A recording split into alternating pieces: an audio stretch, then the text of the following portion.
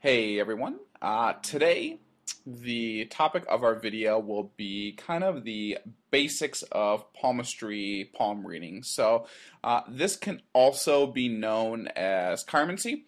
And palm reading is basically a common form of an art that is practiced in various parts of the world. So in this video, we're basically going to create a basic understanding of this ancient Indian mastery for you. So let's talk about how you determine the hand to be read. Okay, so determining the hand to be read is normally one of the most basic skills that one is going to have to acquire in mastering this art. Almost everybody is going to have two hands. So one hand is the active hand, while the other one is the passive hand. So the selection criteria will depend on the individual whose hand is going to be read. For instance, if the person is left-handed, then his active hand is his left hand while his right hand becomes the passive hand. Vice versa will hold true for right-handed individuals.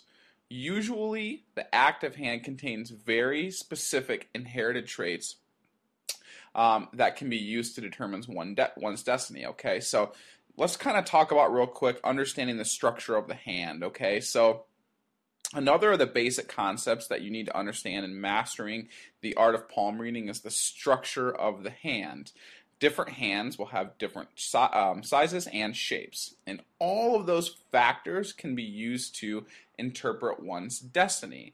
So let us now really quick understand how different hand features can carry different measures and messages. So first of all, the shape. Now basically the shape of the hand is subdivided into four distinctive elements: water, air, earth, and fire.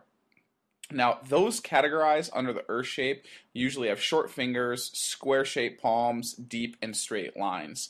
People with air hands normally have really long fingers, square-shaped palms, and very clearly articulated palm lines. And water hands are normally oval-shaped with long fingers and a soft skin. And those with fire hands have shorter fingers, longer palms, and well-defined clear skin. Okay, so people with earth hands are generally modest.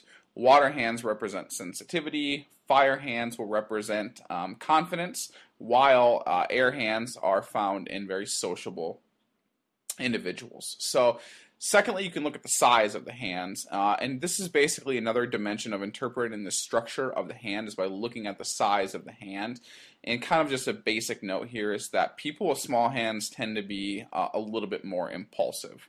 So the last thing we'll talk about here today is thumb flexibility. So you can also learn a lot by observing the flexibility of the thumb. So a highly flexible thumb will show you that you're very accommodating and adaptive, while a rigid thumb will show that one is pretty obstinate. Okay, so I want to thank you for watching this video today, but before we go, I just want to let you know that there's a link below this video in the description if you want to gather more information on how you can learn to read palms, whether you want to do it on yourself, just use it as a fun little thing to do to read other people's palms, or actually use it to become a palm reader and start making money.